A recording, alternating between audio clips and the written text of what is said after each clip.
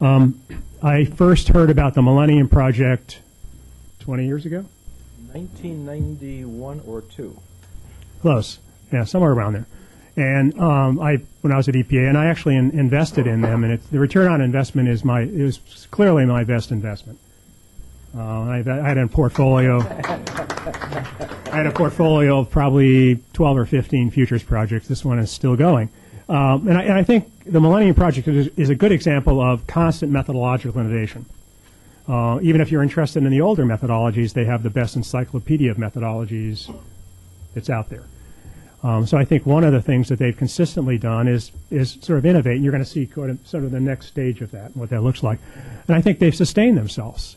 This is what, the 16th or 17th State of the Future report, which is really, if you've been in this area, quite an astounding accomplishment.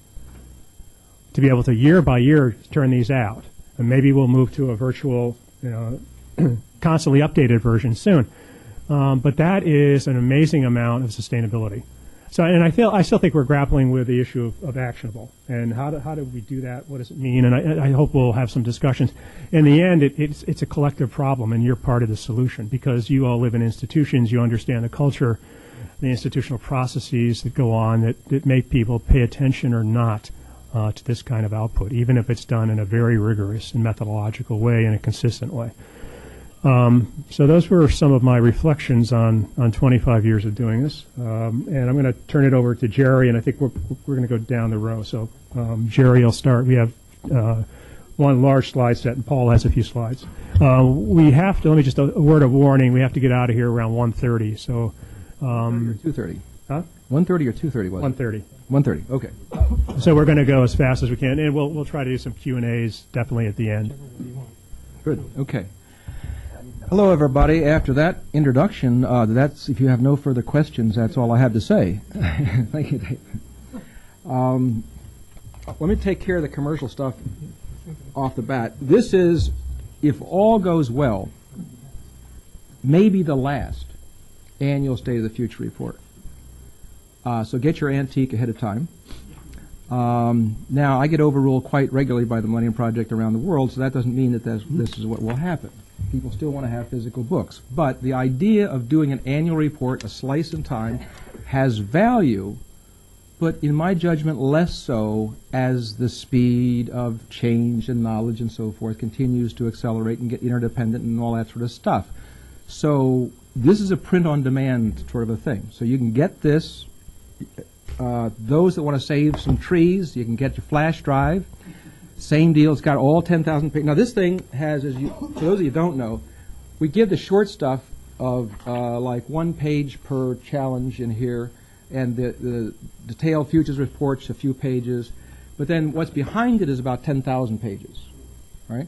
So we don't expect anybody to read 10,000 pages. You pick out what you want and you keyword search and so forth, but it's all there. All of that now is in a flash drive. So if you don't like the 10,000 pages of research, you can put your own memory stuff on here. We also have it for CD-ROM. We also have it download, and now we have it in a collective intelligence system for the first time. So all of the stuff of the Millennium Project, all of it is online, all of it is interactable, and all of it can have comments and groups to discuss things and update all the time, including methods as well as the challenges. That's the theory. A year from now, we'll see if that holds force. Okay, why? The world, as we know, is in a race between implementing, and I liked what Dave said about the implementation. We have known what to do for years about all kinds of things, but we don't get it done. It's a race between implementing ever-increasing ways to improve the human condition and the seemingly ever-increasing complexity and scale of problems, and collective intelligence, in my judgment, can help. Because we put next to each other the different positions as much as possible. So it's not an optimistic statement or it's not a pessimistic statement. It is both. There is stuff in there that's scary to death. And there's stuff in there that will make you think everything's going to be fine. And the answer is it's a little bit of both. The pessimists don't know about the best stuff, and the optimists don't know about the worst stuff. So we're going to have the pessimists and the optimists together. Okay. We need a way for the world to think together, because if the United States does all these things good and glorious, it doesn't mean the world's going to work. If the European Union does everything great and glorious, it doesn't mean everything's going to work. we've got to have it as a human family. So we as a human family need a way to put our brains together in some organized, coherent way on an accumulative basis, which is not a General Assembly of the UN. That's nation-state systems, and it's a one-shot every September. That's not obviously doing it yet. So collective intelligence can contribute. I'm not over-claiming on this, but it can contribute in this direction. It is an emergent property. I do not mean a database as such. I mean an emergent property, as we talk about in chaos theory. Emergent property from the synergies among data, information, knowledge, software, hardware, experts, and others with insight that continually learns from feedback to produce nearly just-in-time knowledge for better decisions than these elements acting alone. The old days, the wise ones would be brought together, you have discussion, the decision is made. Then along comes the internet, and people say, oh, I got to just search the internet, and we get a decision there. And somebody else says, no, the mathematicians, like West and so forth, will say, no, we put some models together and some mathematics and decision matrix, and then we'll get a decision. The answer is it's all three, and the all three so that they can interact with each other and change each other. The results out of computer models ought to change the content. The content ought to find new people with new experts. New experts ought to have different ideas. All three of these should be interactive and changeable all the time. So, we all know the reasons for this. I won't bore you. Everybody in this room wouldn't be here if you didn't understand that we are overloaded with answers. We are overloaded with goodwill. But we are not harnessing it in an obviously clear way. Who was it? Edison wrote about the energy crisis coming up in the future, and the coal will eventually go away, and oil and that sort of stuff. And we're still acting as if we're not doing very little action on these things. Okay, so the 15 global challenges, I won't go through all of these, just mention very briefly. These are the things that we track on an ongoing basis, and we'll put it in, and it's now in the collective intelligence system, available for commentary and updating and improvement by everybody. And where there are differences of opinion, we can put them together, we can put them in discussion groups, we can put them in the Delphis, and then the answers we put feedback into the system. So how can sustainable development be achieved for all while addressing global climate change? How could everyone have sufficient clean water without conflict? How can population growth and resources be brought into balance? How can genuine democracy emerge from authoritarian regimes? How can policymaking be more sensitive to global long-term perspectives? One of the things that Dave and everybody in the room to some degree is working with here. Challenge 6, how can the global convergence of information communication technologies work for everyone? How can ethical market economies be encouraged to help reduce the gap between the rich and the poor? How can the threat of new and re-emerging diseases and immune microorganisms be reduced? How can the capacity to decide be improved as the nature of work and institutions are continually changing? How can shared values and new security strategies reduce ethnic conflicts, terrorism, and the use of weapons of mass destruction?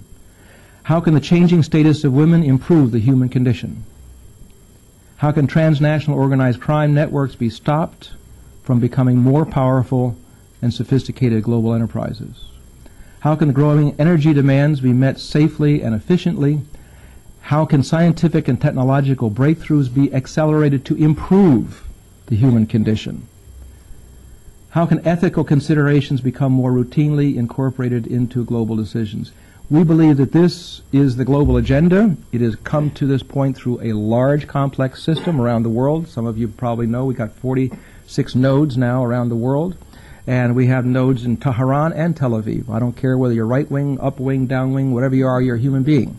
We're looking at human being intelligence being brought together. So this is not a think tank on behalf of the United States. It's not a think tank on behalf of a particular issue. It's not a think tank on behalf of a particular ideology. It's a think tank on behalf of us. So us are the ones that are supposed to be involved in it. And we don't have to agree on everything, but we've got to get it on the table and get it organized so we can feedback and learn in a cumulative way. That's the idea. Okay, now, skip from there. And seeing as how Silicon Valley always has a glitch on its demonstrations, we will see if I can duplicate that. And I have a glitch somewhere along the line. I have my genius next to me to make sure that doesn't happen, though. Now, so this, we have not put all the aesthetics in here yet. By this time next year, it should look quite beautiful, and you're going to go, ooh and ah, I hope. I hope you'll go ooh and ah about what it can do right now. Okay? So here's the 46 nodes around the world, just to show people that when you come in, there is a little red box there. You can click and go through an introduction. I'm not going to do that because I'll give it to you personally. The 15 challenges are down here. If I click on a challenge, let's see, and of course it doesn't come up. Why? There we go. Alrighty. Here we go. Well, I'm an impatient guy, you know. Alrighty. So now, in the past, all of the 15 global challenges,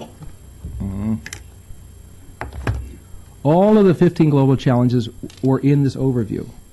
So the state of the future that you got out front is now one of 11 options at this point. So if I click on Overview, you get the same one-page overview of the challenge that you get right now.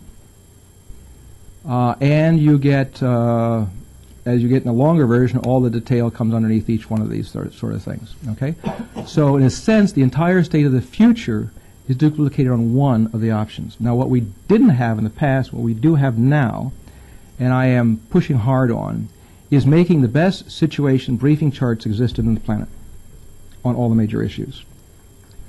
This is not necessarily the briefing chart that will be done by a particular organization. It's going to be us, our human one.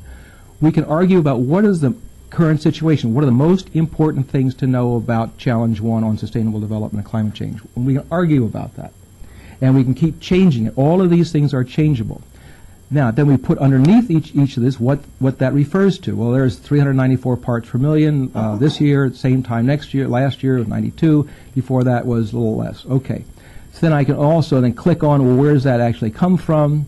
And it tells me it was just updated 5 days ago, and then I can click on to this point here and go further. So like any sort of normal system, you can go drill down. So all of these things are drill downable, and all of them are changeable, and all of them can have comments. So if I come up to here, I can make a comment. On your list of current situation, you totally left out X, and here is a good source for X. We can take that comment, we can bring it over into a discussion area, and we can bring that in and discuss it. If it needs more serious analytics to go through that particular idea or that discussion, then we can go over to another option of a real-time Delphi. And we can put that right in the real-time Delphi without leaving the platform. As an answer becomes clear, either bimodal distribution or a consensus, but no more new information is coming in, we've got an answer, then that can dump into the situation chart or into the overview, and new questions can come in. So unlike the old Delphi, this is one of the technological, new methodological innovations, by the way. In you had regular Delphi rounds, and you had real-time Delphi round list. Now here's another one, where the Delphi continues on indefinitely. And you change your questions through time. And you pull out your answers as they become clear. So it's like an ongoing stream rather than the old concept.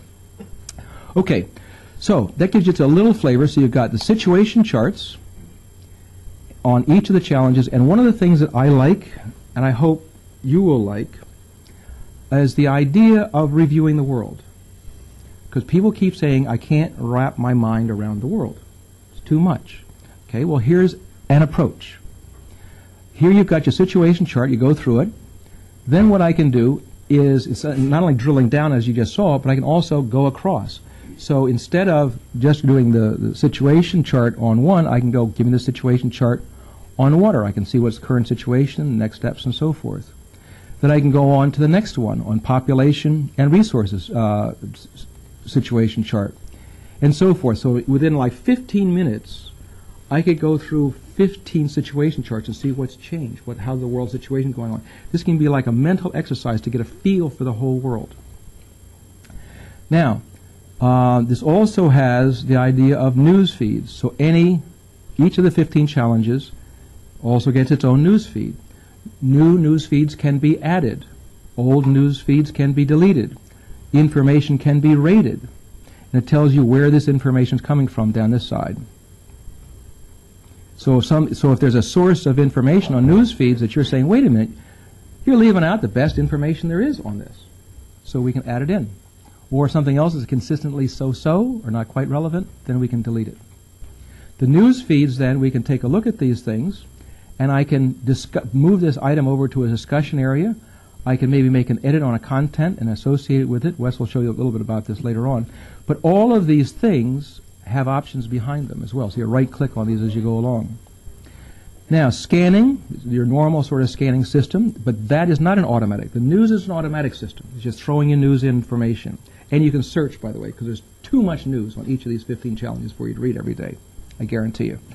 But what you can do is you can search in each of those categories. You saw that little search bar up at the top there. The same thing with the scanning. The scanning, though, there's been some value added. Somebody actually adds in and can annotate and make comments about why that scanning item is interesting and why it's important. And then you can also search. So you reorganize all the scanning items relative to what's important to you. Then we have the next thing over here are comments. This is a new feature we just put in, Wes just put in yesterday. We'll see how it holds up. But all those comments before in an area can be organized. So I can see what people, this is like the general public. Remember before, Evan, by the way, wave your hand. Evan was a former intern when we were discussing how you'd actually make a collective intelligence for real. And we always had the idea that you got to have a back door for Bucky Fullers that didn't fit in the original game. So, but at the same time, I've been doing, my first e-wheel was 1973, by the way. So I have watched consistently through every system I've dealt with. Excellence is driven out by irrelevancy. You get a group together, you put some excellent people together, and then you open it up, and then the quality goes down, and then boom, it dies. So my answer to that is have both. Let anybody make a comment, but they don't necessarily get it into the formal areas. All right. So you keep the idea of the back door, but don't let it drive out your best people. Because if you go to a mathematics conference and somebody says, "Prove to me 1 and 1 is 2," unless they're really philosophical, they get annoyed. Okay. Now another thing, this feature in here, which is nice, is because there's a lot of information in here. Well organized, coherent, organized, but still a lot of information. We have an option here on updates. So if you're doing democratization, for example, it tells you what edits were done and when, how long ago they were, and they put them in context. So you can keep track of all the edits in the system, when they are done, in what context. This is extremely transparent system because of that. And then you can organize it by day or week or month and so forth. Digest. Let's say you want to say, well, tell me, I just want to get the key scanning items, the key updates, maybe some news items, but I want everything. So you can click on Digest. So what you can do is you can take Digest, and then just like I did with the situation chart, you can go through. Give me the digest on Challenge 1. Give me the digest on Challenge 2. Give me the challenge on... So you can quickly go through a lot of complex material this way. As you can tell, we're working very hard to make this easy, but not compromising on the detail. Then, discussion area. Each one of these 10 challenges has a discussion area. And a person can initiate a discussion. It can come from a news item, from a scanning item. You can just start it fresh by yourself. And then other people can be invited in to talk about it. The results of the discussion can then be put into the situation chart, or put into a real-time Delphi, or put into the overview, depending on what's relevant. And then again, I just showed you the real-time Delphi option. One of the things that I like about this that Wes has put together is that you can, let's say if I take number 6 here, because I just did this one recently, you can customize each question differently. So, for example, here's a question on what % of humanity over 6 years old will be using Internet by 2020. All right? Well, in this question, we want to know what's the best possible, worst volume, worst or least likely, and what impact of this variable. And then you can also, when you put it in, you can also put content, so you can explain your answer. But different questions should be answered with different organizational structures. So you can do that this way. Next are models. This is something that I'm also sort of excited about. All of us hate some models and like some models. What we want to have on the models section is three categories of models. One, mathematical models. Two, rules-based models. And three, conceptual models. In my judgment, all three are relevant and all should be here. But imagine that you have an international peer review system of the best models in those three categories for those 15 challenges. That alone ought to be useful. So then when you run the model and it comes out with something that doesn't make sense, you can jump over to the discussion group and say, that model makes no sense because it doesn't have this variable, and this variable, and it totally throws off the forecast.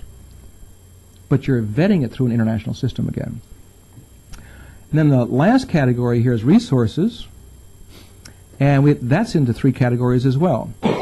The first category of resources are websites. What are the best websites to go if you want to keep track of the best information on a particular challenge? What are the best websites? And we can argue about it. We can put it in a real-time Delphi and vote on it. We keep doing it. So like this is something, again, that keeps changing. Hopefully the list that you're looking at right now will not necessarily be the same list in a year from now. So that's one. The second are books. Some of you may know Michael Marion with Future Survey that moved into Global Foresight Books. He's now turned his stuff over to the Millennium Project as a repository. So these books then are in here. So you can take a look at the book. You can click on one of the books that are selected by his book review system, read through it, and if you want to, you can order it. Then the third category under resources, when it goes back up here, are papers. Is Paula Gordon here? Paul is one of the first papers to go in the system. I was clearing off my desk. I found a paper that you wrote, what, 10 years or more ago? 1996. The damn paper's good. Just because it's 96 doesn't mean it's not good. So I said, this ought to be one of those papers that we ought to put on the record, so to speak. So then she says, well, yeah, but let me mess around with it a little bit. So, okay, so she messed around with it and we put it in. So if you have papers that for whatever reason is not politically okay to publish, or for whatever reason, and you think it's really important to the world community to understand, we can put it in. You know, as long as it doesn't advocate something illegal, we'll stick it in. And we can even then do a discussion around it as well. Okay. Now, so that's the way that the 15 challenges are organized with a menu of 11 options. It's an incredible matrix of information. That's home. Next is research. This is all of the research stuff that we've had before. Now, this is interesting. In the past, some of you may know, I've worked for a bunch of different think tanks in the past. You do your research, you do your publication, that's it. And then Dave holds up your report 10 years later and says, here's this study. We want those old studies to be alive. So if you go through, let's say if we take one of the previous studies on, say, I don't know, what do we got there? Science and technology or environmental security or global ethics or whatever it happens to be, you can go to that report, you can make comments, and then we can start a discussion group around that and maybe edit it. Everything can be changed.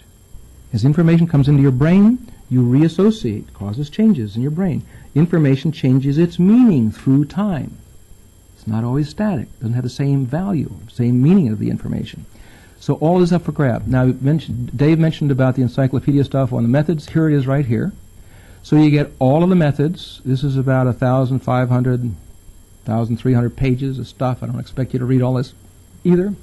But it's the largest compendium of futures methods ever put together. And each of these can be updated. So like, for example, I just mentioned that we've changed Delphi method a little bit with the new system of continually adding questions and taking them out. Well, that means I can go into here, the Delphi method, and then we can make some edits. We can bring it up to date. So instead of waiting 5 years for version 4.0, it would be an ongoing process as much as possible. There's more to say, but I got to stop at this point, I think. And I want to give back. Sorry, just a couple other things. Here's a bunch of groups. There's a bunch of other Delphis that we're doing, and all their nodes are interacting. You see what they're doing. The About takes you back to our regular website. So those that are familiar with the previous website and you still want to use it, you can. It'll be updated too, but we'll have both. They're interactive. And then the last one, which I've not mastered yet myself, is Google Hangouts. So let's say if a bunch of us want to have, or any user with no permission, you can start your own Hangout. But the advantage of doing it here is that then you've got all the rest of the platform to back you up. So if you're having a discussion with 10 people around the world and you want to bring up some information and discuss it, you can do that, which is different than just doing a normal video conference. I mean, I can do it. We do it sometimes, but it's a bit bulky. This is a slicker operation. Now, one of the things that I mentioned in here was that a challenge, any of the content of any of the challenges, any of the models, all that sort of stuff, can be modified, can be changed, can be criticized, can be updated.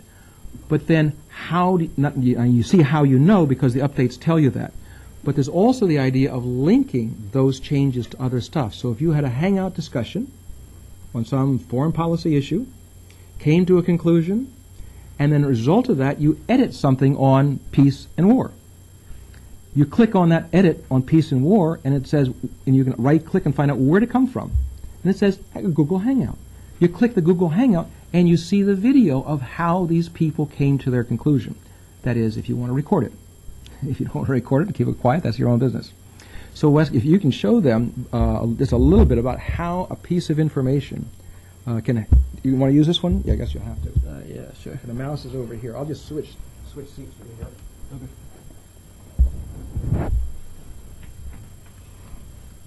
Now, while he's doing that, Wes, we went through a process of trying to find a hot-shot person who would understand what we're talking about. And we'll take a chance with us because there's no guarantee. Still are here. And Wes blew us away with a couple of things that I'll embarrass him about.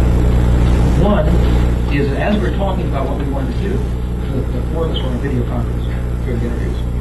And he came up and said a couple of times, well, actually, I ran an independent experiment on it a couple of years ago, or a year ago, and I found this. I said, whoa. He didn't wait for a contract to do the discovery. He didn't wait for a college paper assignment to do the discovery. He said, no, we can figure it out. I'm going to try to figure it out. That's the attitude that we like. So Wes is our Chief Information Officer, and he wrote all the jobs that we chose to see. Hey. One of the things that I'm most excited about in the system, what's there already, is the editing system for the text content on the challenges. The idea is that it's a continuously updating text, but every time an update is made, there's a lot of data associated with the update. And so you can go through the text from its evolution from some point in time to see how it was edited over time to get to the current version. And every time it's edited, you'll see, for example, the default behavior is to show the last month's worth of edits highlighted within the text. If you click on the edits, you'll see certain pieces of information.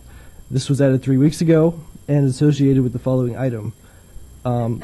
What that tells you is that this item right here, which I think is a news item or a scanning hit, I think it's a scanning hit, was what motivated this change in the text to be made.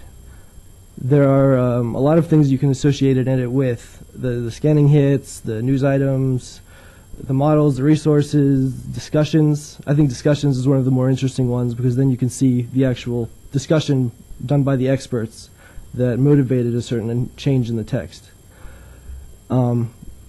That gives you a lot more information than just a static text page would give you because every single word eventually in this document will be linked naturally back to what motivated that text to be added. So a lot more contextual information.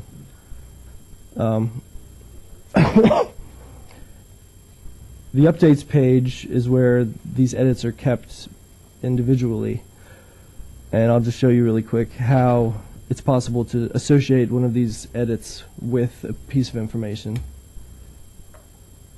First, inspecting will tell you what it was associated with already, if anything. And then associate with item. So it wants to know what sort of item you're looking for. This is in case you remember an item. There are other ways to go through this process. If you add a scanning item to the system, it gives you an option immediately to make an edit based on it. But if you've made an edit and you want to associate it with an old scanning item, you just click, let's see, what sort of item would I want? Let's just say I'm looking for one of the scanning hits that was associated with carbon. So I know there are some of those in there. This will pull up all the scanning hits that have carbon in their content or in their titles, and you click one of them, and then this is what you would like to choose, and you say yes or you say no. And this way you can add a lot of information into these edits. Jerry also mentioned Google Hangouts and how those are associated with the edits. I think that's an interesting feature which is not really fully developed, but it works at the moment, where if you're in the middle of a Google Hangout, which is basically a video conference between yourself and several other people, you can pull up all of the items from in the challenges into the Hangout and manipulate them from within the video conference.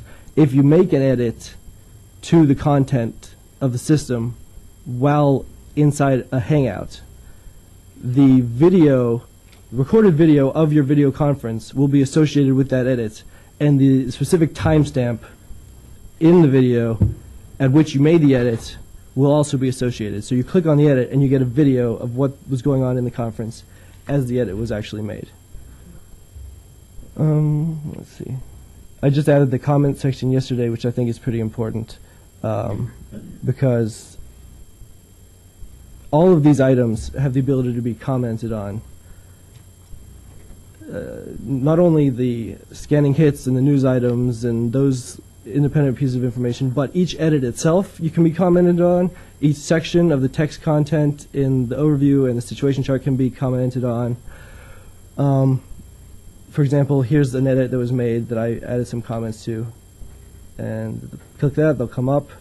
And then if you go over to the comments section, it'll show you the most actively commented on items in this challenge over the past certain time span. So over the past week, these were the most active conversations. You can go hour, and over the last hour, what are the most active to get really up-to-the-date conversations if you want to join in. And then for the year, for the big stories.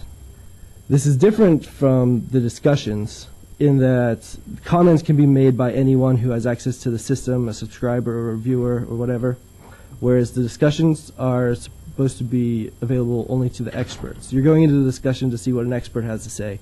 And then if you're a layman or somebody who's not actually part of the system in an expert capacity, you can still comment on the outside of the discussion or on any of the comments made within this discussion, but you're not actually added to the discussion. Thank you. Okay. You switch chairs over here. Now, I know that you're getting one bath of a lot of stuff. I apologize. But one of the things that you can do here, if you come on yourself, even if you don't sign on, even if you're not a subscriber, you can come as a straight tourist, is you can click on this thing here about introduction. And it'll give you this little next arrow, and then you can take yourself piece by piece through it. If you say, I got it, I don't need any more information, you go over to the left side, and you click off Skip the Tour. But just to very quickly, just give you a sense what it's like. It explains all of the various elements that we've been talking about as you go through this. Well, what is this? Right, click on that thing. It's telling you how to use the system. Click this one? Look where the arrow's pointing. Oh, right. So I got to do this one. Yeah. Create it. So I go next there, right? Yep. All right. So that's later on. You can sort of take yourself through that. Now, what I'd like to do, who prefers to go? Either way is fine. You want to go in straight order, or? It was Leon, right? Yeah, Leon? Okay. Anybody doesn't know who Leon Firth is here? You know, actually, what are you, a philosopher type? You know. Leon just did that. You want to hold up the report there? Evan, you got it? Oh, there you got it right there. Just did this great document. I was very pleased to be part of the team. There's several people in the room here part of the team as well. It's damned important for us to get the global perspectives, futures perspectives in the strategic planning process in the United States, let alone the rest of the world. I gave a briefing on your system, by the way, Leon, over in Korea a little while ago. I hope this report is well received, and I hope that the Millennium Project and its collective intelligence approaches will play a role. Leon. So what would you like to hear? The truth. What's useful? Well, originally, you were asking me to answer a question like, if you had this system back in the day when you were in the administration, what decisions were taken that might have been made better. And I began to think about that and eventually concluded that it was like saying if you had had, Gatling guns at the time of the Revolutionary War, how could Washington have done a better job of mopping up the British? Or if you're in London, maybe the question would be reversed somewhat. It interests me more, based on the experience of having been involved in making policy, to ask how can a capability such as this improve the quality of what we get going forward, as opposed to retrospectively.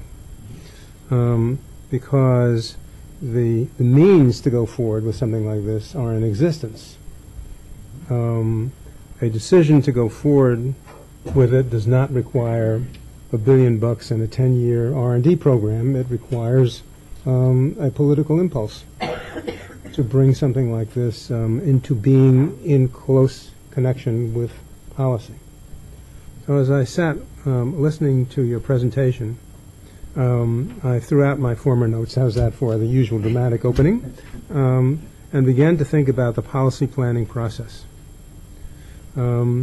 Ordinarily, what we call the policy planning process resembles a mill for producing crisis management options. Very little time, very high pressure, and ordinarily under hostile fire, whether it is from an enemy, an insurgent issue, or never to be appeased or reconciled political opposition. But it's aimed at producing specific policies, that is, statements of how power will be applied to results. And very seldom is it aimed at analyzing the actual systems by which policies are planned and or executed. The principal figures of an administration don't have time on their own to revise the system. They tend to work with the systems they inherit, and they may or may not give much thought to how the characteristics of those systems limit the range of things that they might think about or take action on. But they do. It's like the characteristics of a musical instrument, and you have to wonder what Mozart would have written if in his day it had the equivalent of a modern concert scale grand piano instead of something that had to be pounded hard to make music. So I want to spend a few minutes talking about the policy planning process as opposed to specific issues that this process churns out. And this is an area where I think that what you've been developing should create new possibilities. In the high-speed, hothouse atmosphere of an administration at the most senior levels. The first requirement when you are dealing with an unfamiliar policy issue, and by the time these issues get to the national level, they should be unfamiliar, otherwise somebody else should have been solving them. The first requirement is to get a sense of the structure of the elements of the issue, especially the way in which segments of the issue interact with each other. As you know, our system is organized around encapsulated expertise by bureaus, agencies, and so on. But the way the world works is everything is highly interactive with everything else. And the system is not that good at asking questions about those interactions. So I think, as I look at the briefing materials, that the very first thing that you could use this thing for in a policy planning process is to scan for the structure of the questions, the way in which issues and forces interact, especially the question of their interaction. In complexity, you have to accept that it is very artificial to designate one force as driver and all other forces as driven. The requirement for wisdom or mindfulness about policy is to have the sense that change anywhere in the system induces changes throughout. And then the question is how do these elements relate to one another, and how do they move each other in a dynamic rather than a static sense? I think this is very compatible with what you've been describing as the characteristics of the systems that you've been defining. So if I transpose that to the question of how policy should be made as a system, it comes down in language that I've been using to this facilitates the conjoining of foresight as a disciplined process and policy as a disciplined process responsive to it.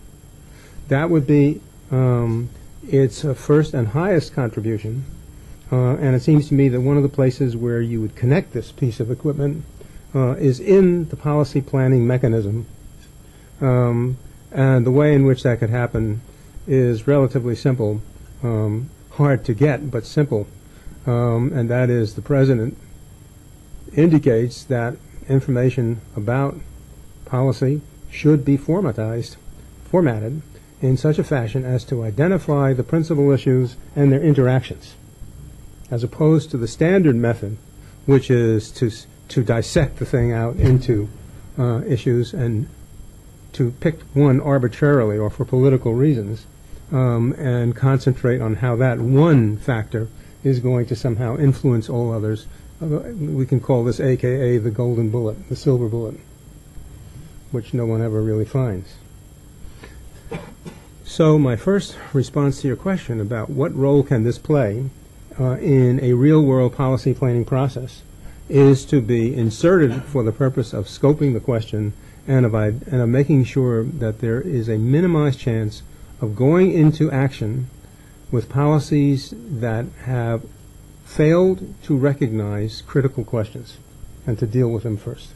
I mean, it's an excellent system for identifying the component issues of a dynamic issue and for helping to focus on what it is that needs to be understood about that issue before you send troops to the field or money into the pit on these things. And that, I think, would be a very high contribution.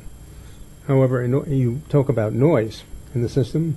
There's only one way to make sure that a system like this can be run or chaired in a fashion which permits respectful hearing of different points of view, but the power to suppress the noise at the end, and that is if it's connected to a president who wants to be sure that what is sent to him has run through this kind of discipline. So I think that's the basic way in which this connects to a real policy process. It obviously connects very well at lower levels in the system. It's the kind of thing that you'd want to see analysts in the policy shops of the executive branch agencies using. It's the platform for discourse that you'd like to be able to resort to when people say you want to get everybody on the same page. It isn't at first that you want them to embrace the same solutions. It's that you want them to have the same conception of what the hell the problem is to begin with. And after that, the search for what is the right action begins. Otherwise, it's more like, what is it, roller derby? Where where the sharpest elbows may win the game. So I'll stop there. If people want to follow that up later, that would be fine. Thank you, Leon. You have some slides. You want to use those? Or I have a couple slides, but I might want to start out by trying to imitate Leon. I don't think I could do nearly as good a job, but it's a nice model to try to follow. And first I'll throw out the notes, but maybe I'll get back to the slides. You can use mine. They're reusable. Reusable notes. Okay. I was going to start anyway with some general observations, saying the same things Jerry has said in slightly different language.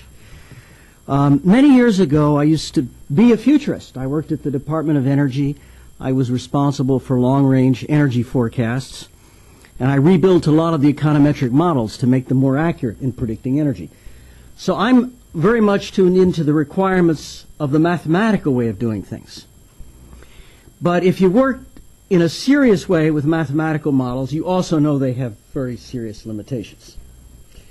So if we want to do the best we can to understand the future, we need both elements, sort of the human element to elicit what comes from human brains and the mathematical models and figure out how to make them work together. One of the projects I worked on long, long ago was the phase 2 of something called the Global 2000 Report. Dave, you emboldened me to talk about the more recent past. About 1980, I think this was the last of the really serious big quantitative models. And Jimmy Carter said, you government agencies, you have all been working very hard on understanding and modeling your own sectors. But what happens when you consider the connections and put it all together? What if we make these models speak to each other? What happens?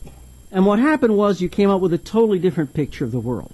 The feedback effects between sectors and between nations are just totally essential in driving the future. And so somehow or other, if we care about the future, we have to try to understand that. Now let me say the reason why I'm here, it's not because NSF asked me to come here. I'm grateful they're tolerant of me coming here. Nothing I say here represents the official views of NSF. But I'm really here, frankly, because I worry about whether we humans are going to survive or not. And every hard problem I've seen, from building an airplane to a better car to an econometric model, you aren't going to find a solution that works if you don't think about the problem. And if all you do is follow lots of little astrology rules, I went by the book, I did this little thing, I have my stovepipe, I fought my turf, if nobody thinks about how to win the war for survival, we won't win it.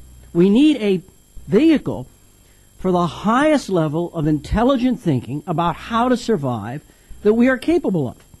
And it seems pretty obvious that to do that, we need to bring together serious thinking from around the world, not just protocol bullshit, of which there is plenty.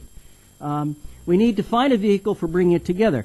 Now, the system Jerry has just described is clearly the alpha version, first version of a new direction. And anybody who's discovered the ways people can screw up in the world, you know it's not going to be perfect. But this is where we start.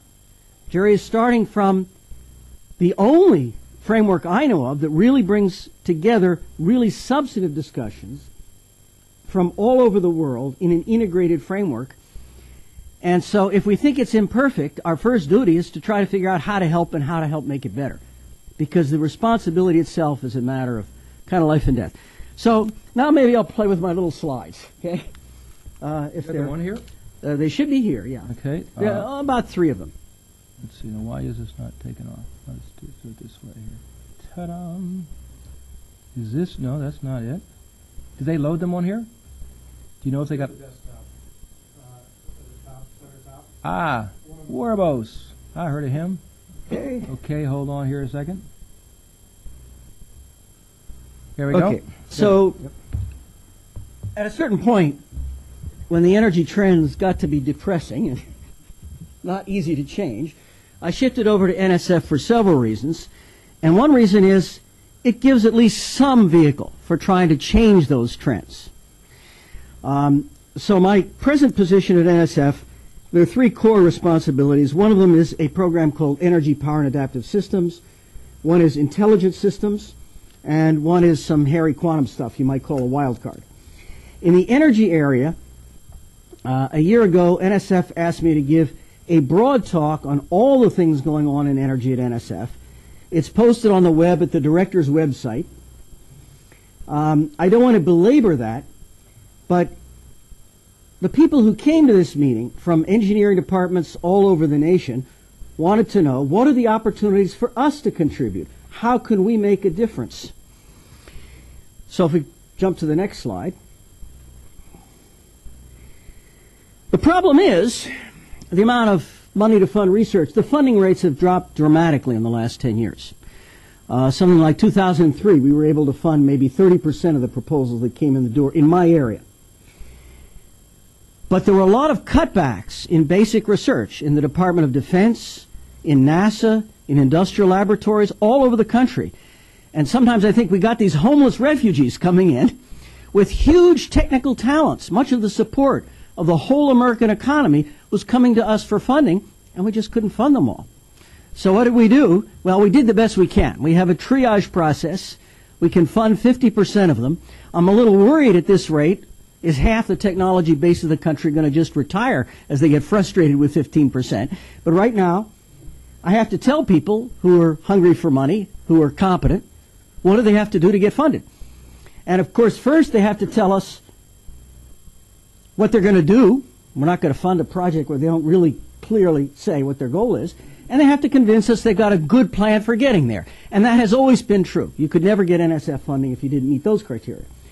But more and more, when there are lots and lots of good projects that cannot be funded, branches of science that cannot be funded, we have to make a triage decision. What's important and what's not. So more and more, the decision of who gets the money has to be based on what's the most important thing. And we use two criteria, one of which we call intellectual merit, one of which we call broader benefits. And the key question I have to ask my panels is, if this work results in a breakthrough, if it works, how important is it in improving the future of humanity?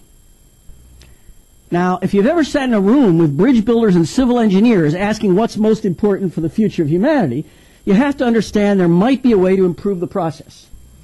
And one of the reasons I try to interact with Jerry and this global community is I want to upgrade my knowledge, because I have some input to these decisions, because in the end of the day, we have to decide what's most important to humanity. When you talk about other agencies, my vision of this thing, it comes from economics and Pareto optimality.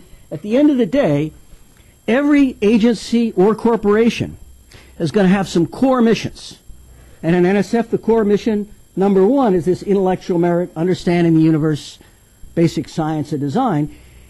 But in every agency, competence in your core mission gives you special assets that you can leverage to help other tasks that are not in your core mission.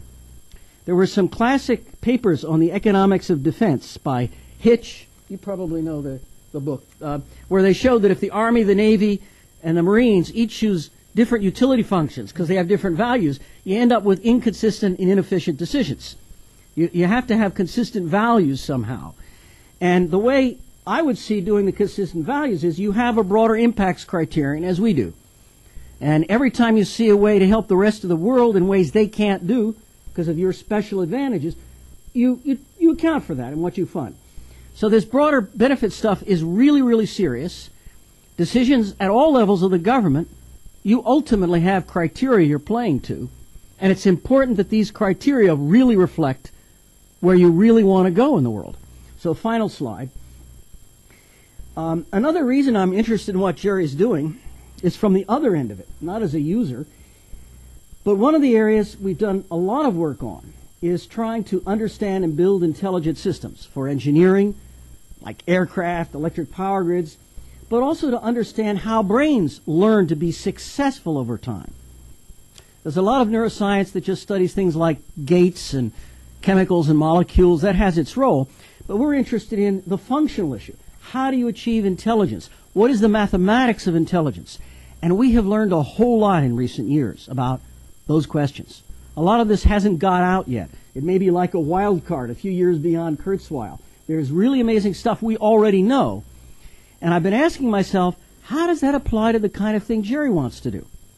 If we want societies, if we want people working together, public and private, whatever, if we want to work together to solve very hard problems, what are the requirements for something like collective intelligence, for being able to work together more effectively to achieve a goal? Can the mathematics of intelligence give us some idea of what we know? Well, one thing that's very obvious if you study something like a brain is that foresight and prediction are absolutely central elements. You can't achieve a better outcome if you have no idea how things work and where you're headed. And that's kind of comes back to why this is an important effort. But that's only part of it. There's also a thing called option generation. And I think that's part of the role of this system. But the bottom line is there are a lot of things you need to do to build up intelligence. We haven't got them totally embodied in the new web page. We got a few generations to go. But I think it's a really important challenge. So, thank you. Thank you. Okay, we've got some time for questions because we're webcasting. I want to make sure. I think we got microphones. So please raise your hand if you got a question. Just tell us who you are, where you're from, and we'll start. And also, if you want to address the question to a specific person. Hey, Andy, look at your mic. Hold on.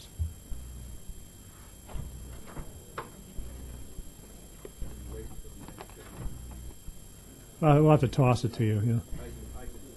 I'll bet he can catch.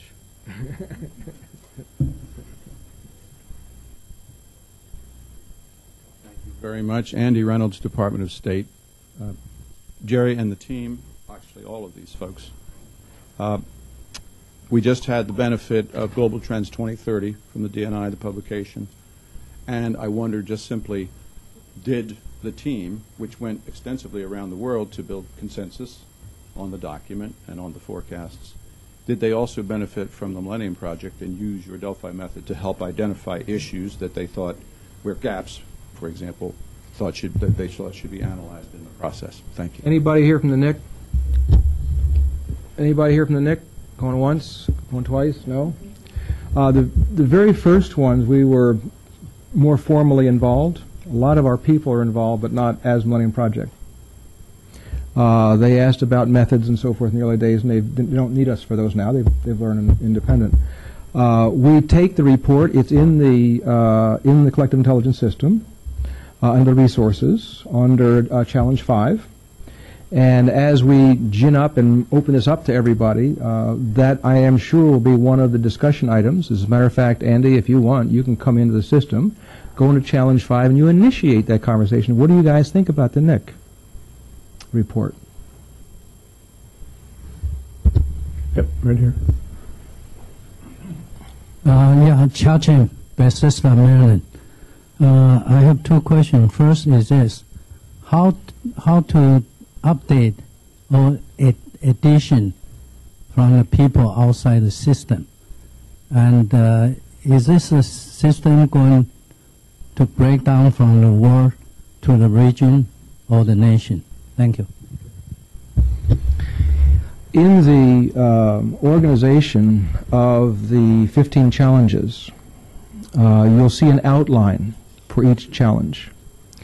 The outlines naturally have to be a little different for each challenge, a little different, but some things are in common to all of them. One are regional considerations and countries within those and sections within those countries. So you can go to a challenge, scroll down to the bottom of the table of contents, click on Latin America or whatever it was, or Middle East, and then those areas specifically to that challenge for that geographic area. So yes, we do the local, we'll also do the global together. To your first question, this is something that is in motion at the moment. But here's where I am at this point, and don't be surprised if Wes contradicts me in the next couple of seconds, because we're still in process on this. But a think tank is supposed to be able to do that. This is the difference between a regular organization and a think tank. You sort of like have some arguments and you come up with some good answers. Now, the way we see it right now is you have about 2 or 3 editors that actually will handle the edits at this point, because we're just beginning. They are fed from the leading experts or facilities for that challenge. Like, for example, in energy, one of those is Paul Werbos here. Then within that challenge, there might be 50 to 100 reviewers. Right now, there's something like 100 reviewers in some of the challenges, and some have only like 11 to 12, because we haven't finished finding the best people and inviting them yet. So you've got your final editor, or editors plural. You've got your facilitator or leading experts for that challenge. Then you have a whole lot of reviewers. And the reason there's 50 to 100 reviewers is because we're all busy. I mean, everybody in this system is busy, too busy to do what we're asking them to do. So you might only have 5 reviewers on something out of 50 or 100. That's okay, because not everybody knows everything about a particular area. So you're in the areas you're in. And then those suggestions then go back up to facilitator, and they can approve, and then say, then the editor can stick it in. Now, below the reviewers are also subscribers, people who have, their company or their government has bought access to the system, and they can make suggestions. The suggestion isn't automatically going in. It goes to reviewers. So there's a peer review process, But unlike a professional journal peer review process, we don't say here are the 10 reviewers and you got to get 3 to say yes, and then wait 6 months before it goes in. That's why we got 50 to 100. So if the reviewers, if I only get, let's say I got 5 reviews within the first couple of weeks, of course, couple of days, then that's enough, in my judgment. It may not be perfect, but that's where it is. Then you also have the 5th or 6th level at this point, the general tourist who isn't a subscriber. Like anybody in the room can sort of come in, and you can make some comments. And we can see those comments, and those comments can inform us to discuss it, then go up through that little quick hierarchy. That's where it is at this point. Wes, do you want to? Yeah, we're starting to get close to the 1:30. Okay. Yeah. Let's do one more, see how far we get. Regional stuff. Hi there. Regional first. Yeah. Thank you. Just a quick question. I'm from the Embassy of South Africa, and my question relates to the... Your government was the first government to buy. Great. Congratulations. I It's your saw that Ministry of listed. Science and Technology. It's the Science and Technology Department. You first government to buy. Congratulations. Oh, that's great. The age profile of your 4,000 participants around the world, if you could just briefly elaborate on that, and why I ask, in South Africa, with our National Development Plan, which we developed over the past 3 years, it was developed through basically a Delphi method, but then in a few rounds of editing, one of the rounds included an online discussion forum targeted mainly at people in their teens and 20s, because the rationale was that a 30-year development plan needs to target those people because they'll be the people implementing the plan in their productive decades. So what do your participants around the world look like, and are there any interesting comparisons between different countries or regions? Yeah. Well, we can certainly give you in the State of the Future report. Good for you. Very good. And we thank your government once again. I want everybody to remember, it was the South African government was the first government, by the way. They weren't the first buyer, but the first government buyer. Okay. Let's see here. We have, all right, I can give you, first off, the participants in our work last year. About 50% was from Europe. About a quarter was from North America, which includes Canada and Mexico, I believe. No, it doesn't, because Latin America is another one. The next largest was Latin America, the Middle East, Sub-Saharan Africa, and Asia. In some years, Asia has been the largest. This is a slice for this year. We didn't publish for some reason the total annual totals, because usually we do the totals as well, but you can probably get them online, the annual totals. So we also, this year, the largest number was academic, then other, whatever that was, government, private sector, then NGO. It varies a little bit over the years. The age, we have not, I don't know, we can do this, but when we do a Delphi, the new Delphi that Wes has put together, when you can customize it. So you say, what are the demographics I want? You put in whatever you want, and then you give a scale that you want. And we have not usually asked for people's age, but different Delphi studies we've done have asked different questions. I can't tell you right now the average age of our people. I would suspect it's over 30. I expect the education level is somewhere between master's and PhD. I think the largest number of all of our years put together, Asia, I think, is still number 1. Europe is number 2 in regional stuff. Then North America, Latin America, and Africa. Yeah. And we're very happy. South Africa has been one of the active members of the Millennium Project for a long time. As a matter of fact, that for the record, when the first South African citizen went up in that quick reusable citizens test, not the 2 year, but the original was a South African, and that was up when we were at CSIRO or whatever it's called, the science thing there. Same day we opened up in South Africa. So we got a lot of nice carbo with you guys. Yeah. We can do one last question, then we're going to have to get out. We can obviously move the conversation outside, but over against the wall here. Yeah, I'm Jim Disbrow, and I'm with the Millennium Project in a couple of different capacities. But I have a question for Leon Firth, dealing with complexity analysis and the union with strategic good analysis. How do you see the strategic goods and the complexity analysis intersecting within this structure. And I'm thinking particularly in terms of the ones that were mentioned earlier with the food and energy, but I would also include environment, which I think was part of the climate thing, and water as 4 strategic goods, because it's really at the nexus of where all these emerge as strategic goods that you have conflicts. But anyway, could you comment on that, please? I'd like for you to just expand the question a little bit. It's like being served a huge slice of, you should excuse the environmentally incorrect image, but of prime rib. Big, juicy, falling off the plate. Let me hear this again.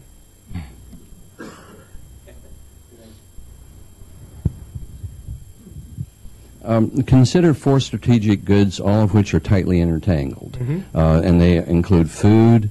We're now feeding 7 billion people. We didn't, when I was young, think we could even feed 3.5 billion. And we're going towards 10 billion. And this is clearly one of the critical strategic goods. Energy. We are running through this whole energy thing. Environment, all the effects of the first 2 on the environment, because the Haber-Bosch produces a lot of fertilizer that feeds a lot of people, but it also produces these swirls in the middles of the ocean that are just dead. And water. So we've got food, energy, environment, and water, where water is another constraining resource and is predicted to be a major global warfare causer. But we haven't seen any because people actually do cooperate over water. So could you comment on how this process that we're unfolding now might contribute to the understanding of that at that nexus?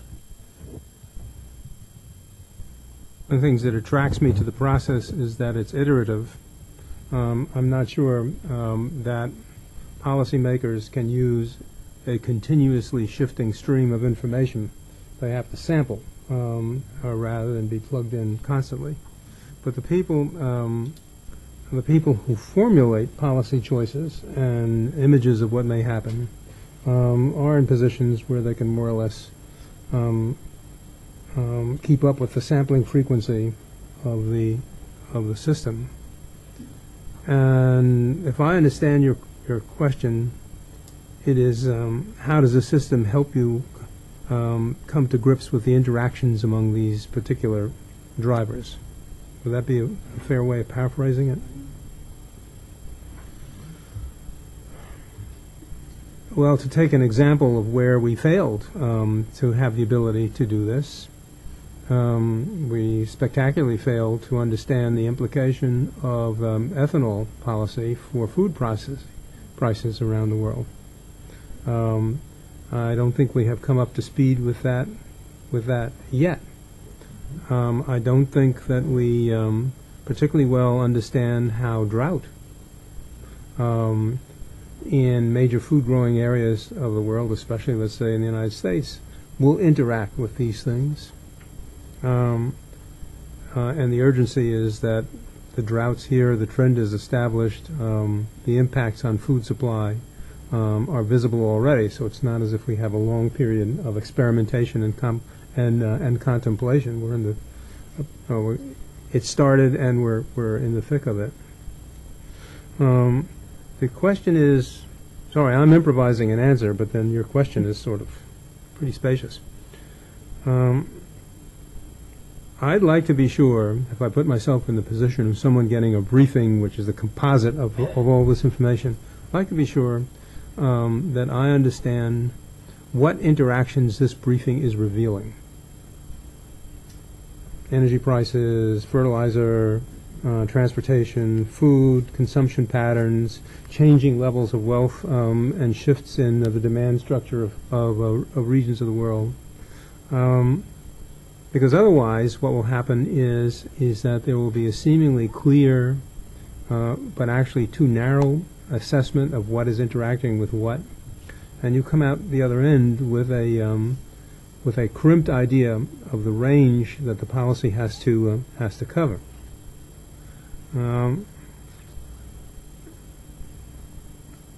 I'm struggling to come up with an answer in a few more words that'll decently respond to your question. But it seems to me that the main thing, first of all, is to understand how many things you, as the analyst presenting to policy, how many things you feel need to be highlighted as interactive elements of the process, so that you know that when you consider a possible action or set of actions, you've had some chance to assess the consequences of moving in a direction. What did I turn off this time? Okay. Let me stop there and give you a shot at a clarifying question, if that's acceptable. And I think we're going to. I actually think we've run out of time. I think you have. So I've saved you that one. All right. No, I would like. I'm going to hang around and listen to this. Perhaps as a response, you could sleep on it. Have the room till 2:30. And add your comments within the system. So join me in thanking Jerry and Wes and Paul and Leon, and thank you for all coming.